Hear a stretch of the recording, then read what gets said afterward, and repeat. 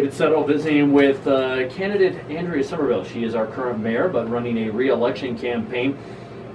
As we get ready for the general election coming up tomorrow, we continue our conversation this morning. So how would you kind of assess how things have gone from a candidacy standpoint here in 2018? Well, I think for my re-election campaign, it's been a busy election season. It's been jam-packed. I think it's going to be a good race all the way to the end. Yeah. Tight race. Let me ask you this: are there parts of this do you feel like you have a stronger position on than your opponent at this point in time? I guess what do you feel differentiates you from your opponent? So I think there's a couple of big things. The first is my push on infrastructure for the city. So I really am standing by my plan to push infrastructure improvements across the city. The first piece of that was part of the 6 penny approval, getting the streets and stuff on there, which was successful, and now we have to keep that going. So we need to make improvements in West Laramie and the west side. We need to deal with drainage issues. We need to deal with street issues across the city. So that's a pretty big push of mine. Also, I think experience is a big factor here. I spent quite a bit of time advocating for the city over at the state level, bringing back funding, grant money, worked with the feds to open up some grants and things along those lines. So I think experience plays a factor as well. Well, it's been an interesting time in your tenure because it's kind of gone from where we've had some better funding to it's dwindled in the last couple of years. How would you characterize your time as mayor here in the last couple? Well, I think that nobody goes into council thinking that they're going to have to sit late nights trying to find money everywhere. And so it's been an interesting challenge, and I hope that the citizens feel like I've done a good job and that I've represented Laramie well. I think that maybe where I came into council thinking we were going to do more infrastructure and parks and stuff improvements right away when we had a better financial outlook, I think it's changed maybe what I initially would have done because we ended up in such a poor fiscal position. Frankly, it turned out to be all hands on deck. We need to improve the city's fiscal position, and so that's become the priority over the last 2 years, which is why I've spent so much time in Cheyenne. That's why I've worked with our federal delegation on opening up some of those grants that we were actually able to apply for this year. That's become the issue the last 2 years. Yeah, certainly the budget crunch, I think, is hit Laramie a little bit more than people may realize at times. Everybody wants to, well, why can't I have this? Why can't I have this? Well, we just don't have the money at this point in time, and you guys have had to realize that from a city council standpoint. You talk about infrastructure. Where do you feel the biggest issue is? Is it business?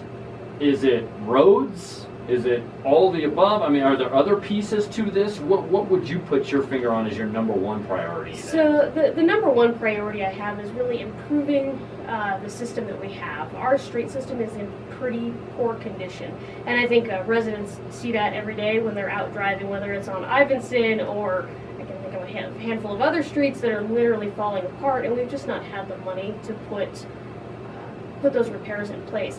But secondary to that, we need to talk about how to bring businesses in. We need to talk about how to keep housing development continuing to grow, and all of that comes back to infrastructure. The city needs to be able to have a plan to be able to extend that infrastructure. So the first problem is how do you take care of your maintenance issues on your street system so that you bring the quality up a little bit. And hopefully we've got a better handle on that now with the 6 penny money. So now the focus is going to be how do we deal with the necessary infrastructure to expand our business opportunities. So first we need to look at downtown and make sure that we have adequate infrastructure out there, and that includes Wi-Fi service, working with our private partners on those kind of things. And then we also need to look at where are we going to put big box stores in town. So if someday Home Depot rings our phone up at City Hall and says we want to come to Laramie, where are we going to put them? We need to be working towards those things. So that includes extending street and water and sewer infrastructure out so that we have more build-ready sites, not necessarily built, but build-ready.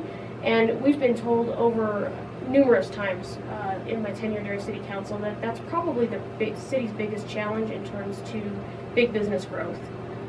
And frankly, we're seeing some of our other businesses here in town struggle with finding adequate space because, again, there's not buildable stuff. Where they might be able to be in downtown and they've grown out of that kind of incubator in downtown, they need more space, and we just don't have enough business-ready space ready to go. Where are you at in terms of trying to fill some of the vacant buildings?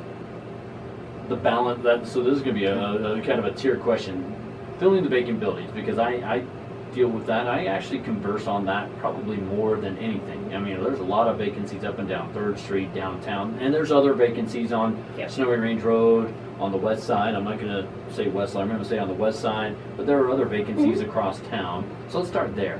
How concerned are you that we can't seem to fill, or if there are things that fill, it's only seemingly temporary, we can't seem to sustain them? Yeah, and help them. I guess, how do we help them moving forward to make it more sustainable, to get a better business community here? Absolutely. It would be ideal to be able to repurpose a lot of the space that we already have. I can think of numerous ones, like I said, on 3rd Street and a few out on the west side and in West Laramie that would certainly serve as space. One of the biggest issues is we always kind of think about this in terms of government services and what can we do. Those are all held by private property owners. So our job is really to help and work with the private property owners to try to help them fill those buildings. So that includes things like the city's contract with the retail coach that's fairly new, to try to go out and recruit retailers to come into those businesses. One of the things that I've pushed really hard this year, and as part of my platform for re-election, is pushing entrepreneurship. And how do we make those spaces more available at a lower cost to somebody coming in? So one of the things that I want to look at next year if I'm re-elected is how do we change the development code to make redevelopment of properties, any of those on 3rd Street come to mind, how do we make that cost and that entry lower for somebody to come in? So if they're an entrepreneur, they're just starting off, or if they're a small business and they've got money for their product and their employees, but they don't necessarily have a ton of cash to meet the city's development code, how do we help them over that barrier? Do we lengthen that time out to allow them to, hey, the first 3 years we want you to go make money, and then in years 4 and 5 we want you to come back and do improvements? What can we possibly do to help fund those kind of things? I think all of those pieces are important.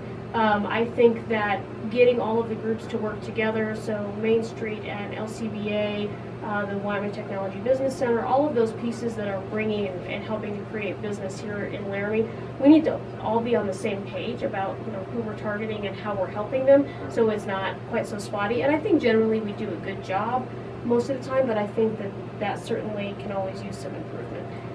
Talking with Mayor Summerville, but about her re-election campaign here in 2018, you brought up big box stores. Where is that balance here in a town like ours of big box versus small business? And some people would say, since we have a big box out on the east side of town, that's taken away some of the local kind of mom and pop shops. Where is that balance in this community, do you feel? Well, frankly, from a community standpoint, from sitting on a city council in the mayor's position, I couldn't be happier that we don't have a mall. Because every city across America that is dealing with a mall right now is dealing with vacant space that is 10 times what we have here in Laramie. That's an interesting point, because some people would disagree with you and say, hey, I want the mall, right? I want the mall. But if you look at the malls, even in some of our sister cities here in Wyoming and down in Colorado, they're really struggling. They're falling apart. And so what we've done, I think, hopefully, is strike a good balance. So with for example, our contract with the retail coach, their contract is to go recruit retail into the city, and it's not necessarily big box, it's a variety, but their other job is to work with the retailers that we have here to help enhance and help give them better data and better information about what they can sell and what they can't carry, to hopefully make them a more profitable business. Small businesses are always going to be the heart of town, and frankly, I think that's what it always should be.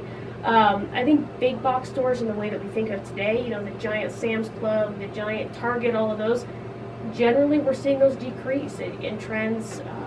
In the last city conference that I went to, they're showing a steady decrease in the size. I think Target is now doing some kind of a small town size Target store that they're piloting. Boy, I love that here. I know it. There's a lot of people that would love something along those lines, a hardware improvement store that has a little bit more than what our local ones have already. I think that there's an opening for both, but I think the big box stores are probably going to be fewer and targeted as far as what we're recruiting into town. Okay. We don't want to see a bunch of big box stores because we also know that we've seen what happened with Sears and Kmart. Those were large corporations that were generally big box stores, and now we're kind of dealing with the leftovers. So. Yeah, it's certainly a delicate balance, and obviously I think the business climate has changed, not only here in our community, but across the country. Absolutely. Other big things that you want to get out in terms of your message to voters before I let you go today? Just that infrastructure and entrepreneurship are the things that, if I had to pick a couple that are really my big pushes. I do believe that, we're a community of all, and we need to support everybody that's here. I was a part of the Age-Friendly Community Initiative to try to increase our ability for our seniors to be able to get out and have access to stuff, as well as working with the university on more rec stuff, more stuff for a younger population. And then I have to share with you the most frequently asked question as I've been going door to door. So I've had people say, well, Andy, I don't want you to be on council, I want to vote for you for mayor again. So I've had to explain our local government system here. It's a little bit different than other places. That's right. So I'll give it a quick explanation here. So we run a council manager form of government here. So the mayor actually comes from an elected council person. So after, we'll know presumably on Wednesday who the council people are. When the council meets as a whole body again in January, the first thing that they will do is elect a mayor from between the 9 of them. And then that mayor will serve for 2 years. So I'm both a council member and a mayor right now, as my predecessors before me have been. But that has been the most frequently asked question. Well, and not everybody. I hate to bring this up, but not everybody on the council wants to be the mayor either. That's true. That's true. So, I think it's been a great experience. I've loved getting to go out and talk to people and see the different things in Laramie that are going on that you necessarily wouldn't see otherwise. I think that's been the best part of the job. Well, good luck to you tomorrow. Well, thank you very much.